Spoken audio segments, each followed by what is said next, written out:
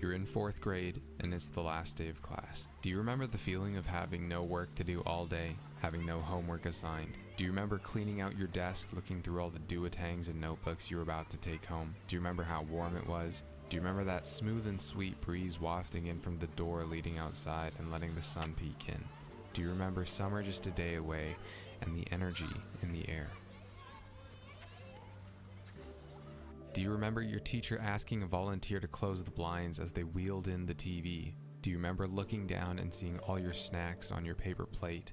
Sugar cookies, bite-sized brownies, and I remember party that. mix Remember with those Sun Chips, TVs? Doritos, Cheesies, and pretzels galore. A can of soda. Yeah, it's very to your different. side. Very interesting Do you art remember style. looking over to your friends, seeing them look back at you, trading snacks? I think and so many getting people ready that to would just sink consider into your this just chair as lazy Luxo art, Jr. but it's bounces very across specific. the screen on the TV, and that Pixar logo in all its glory fades away, and Very The very Incredibles unique. finally starts. Chances are, if you've ever gone to school, you know the scene I'm describing. For whatever Sugar reason, the last cookie. day of class in elementary school has this almost universal Nice. scene associated with it. It's the one I just Oh described. yeah, to you. absolutely. And it's Especially the something almost shadows. everyone Understanding recognizes shadows and when they're highlights in reminded of art it. is It's one I everything. forgot until very recently, but one that I felt very strongly about when reminded that it exists. You know the one. Do you remember how carefree you were? How simple things were back then? How easy it was? The wood. How even though you The were wooden enjoying playgrounds, you yourself, don't see would those always anymore. glance back at the clock every minute or so. Don't see to wooden your freedom playgrounds come anymore. Closer and closer. Or at least until not here.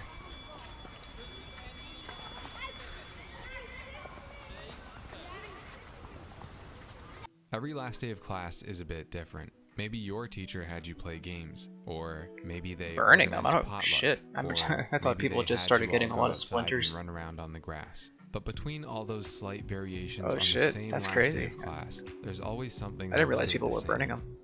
Your excitement. There was always just something so exciting about the last day of school. Not Oh just because man, I every remember day this becomes commercial. a, This "Hey commercial dude, was the let's shit. come over and play Smash and eat junk till we're sick" day, or not just because your family is taking you on a Metal road trip this summer plastic. and mom says you Plastic can is the play way to any go. song you I mean, want, it's and not not, just but because of the sheer bliss and rebellion of metal seeing is bad chips, because of the heat. bite-sized It brownies, would and sugar burn the cookies kids. on a small paper plate in front of you while your teacher wheels out a TV to watch a non-educational movie for once. But because of anticipating what was to come, you gotta admit, as great as that day was, as much as you were thinking about everything you wanted to do with your summer free time, there was always a part of you thinking about what comes next. And maybe you didn't recognize it then, but as great as it was, as much as you were thinking about everything you wanted to do with your summer free time, there might have always been a part of you thinking about what comes next. What comes after grade 1? thinking like the metal What comes slides. We had a after metal grade slide 2? at What our comes after grade 3? What comes after at grade our, 4?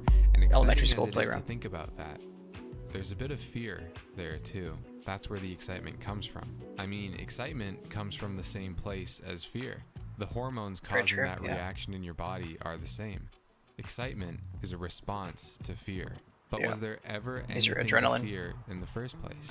I think for a lot of us, No. it's being in a period of transition, being between point A and point B, being between 4th and 5th grade. Transition is unstable. It isn't safe. Things I feel like fear comes from obviously the state of like being uncomfortable, and it's like no one wants to be uncomfortable, right? It's like going to bed, you want to be comfortable. Sitting in the car, you want to be comfortable. Streaming, you want to be comfortable. So, it's all about comfort. Being comfortable. But in order to move forward in life, you have to get uncomfortable. You have to get out of your comfort zone. The little bubble that you put. You can live comfortably, and that's totally fine, depending on what you want to do, how you want to live your life. But once you understand that you have to, in order to move forward productively, move up in life, if it's a corporate ladder or making your own business, streaming, making music, whatever it is, you have to put fear aside, because fear is only going to keep you down, and it's the hardest thing. It's the hardest thing for people to do is to put down fear, or to get it out of the way. Because once you conquer that, you can literally do whatever the hell you want. haven't mellowed out yet. We don't know if things are going to be okay or even if they're going to be comfortable. When you really start thinking about it, it starts getting scary. Who knows if things are ever going to be okay again, or if things are ever going to be easy again, or comfortable, or even acceptable. Does this mean now I'll get more homework? Does this mean now the work is harder? Will I be in the same class as my friends? Will I have friends? Yeah. Breathe. It's just 4th grade. Yeah. Transitions are hard, and that's okay. Yeah, I think this is the key word that he said right here is breathe. Yeah, I think a lot of people forget to breathe all the time, and I think that, like you're saying, current anxiety comes from worrying too much about the future, or even the past. Depression is about what happened in the past. Anxiety is about worrying about the future, and a lot of people forget about the present moment. Breathing, focusing on your breath, which is meditation, yoga, all that stuff like that Buddhists work on and stuff like that. It's what's meant to kind of ground you and keep you here. But our minds run so fast. I'm victim to this, But once you start breathing and you focus and count your breaths and stuff like that, a lot of times you're able to just get away from all the noise and stuff that's in your mind and just focus. And then you can make decisions, but a little bit more clear, as opposed to reacting based off your anxiety and stuff like that. It plays into the the whole fear thing again. Like once you breathe and you take 10 seconds to recollect yourself, you're like, it's not too bad. This isn't so bad. I'm okay. I'm gonna survive. They're hard, and that's okay. No one wants to be a leaf flying around in the wind. No one wants to be untethered or lost. But you aren't.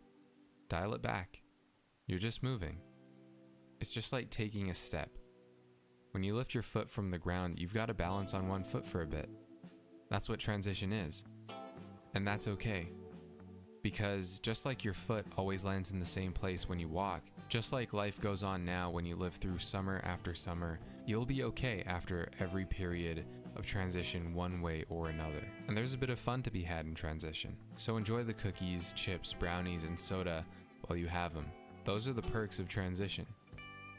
You get a little something you normally wouldn't get, and you get to enjoy it. Thanks so much for watching, and I'll see you again soon. Nice. Nice little mini video essay, almost like a poem.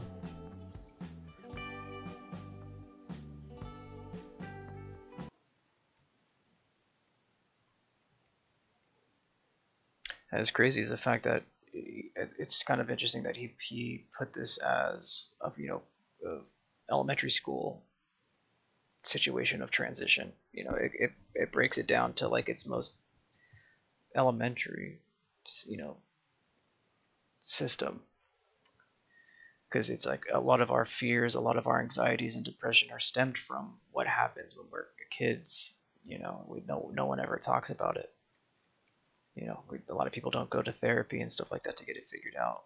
But it's like if you learn to breathe, like he said, you learn to conquer that fear. You learn to step out of being comfortable all the time. You essentially just set yourself up for success. But it's just an everlasting practice of having to do that. It's never easy. It does get easier, but it's never like easy. Yeah, that's nice, man.